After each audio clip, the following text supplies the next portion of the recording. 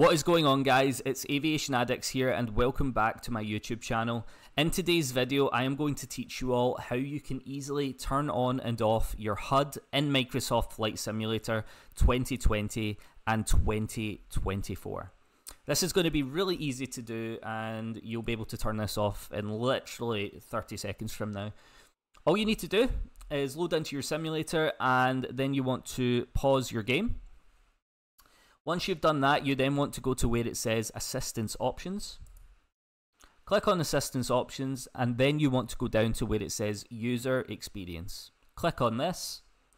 Once you're in User Experience, you then want to scroll as far down as you can go and you will see here it says Instrument Heads-Up Display Chase Cam.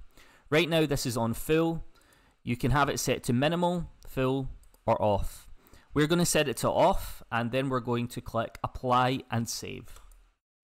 Once you do that, that is it. Your heads-up display will be gone.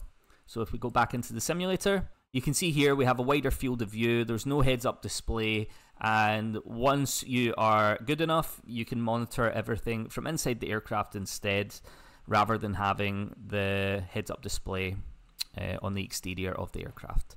I hope this has been helpful. If it has been helpful, then please make sure to drop a like on this video. Maybe give me some other ideas of different tutorial videos you would like me to make. I'm more than happy to create that content for you to help you guys out. And please make sure to subscribe to this channel for more content like this.